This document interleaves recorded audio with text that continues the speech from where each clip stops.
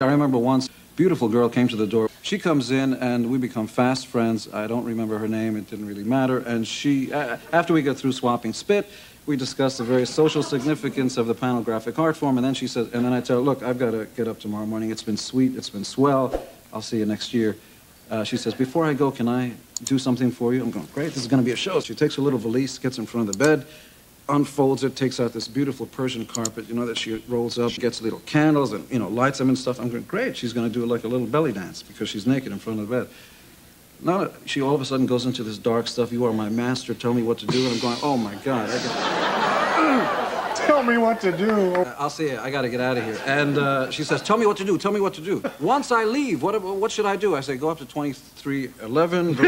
The road crew is up there and become friends with them. The next day, I don't know what happened to her, but the next day the road crew came up and said, hey man, can I get you a glass of water? Is that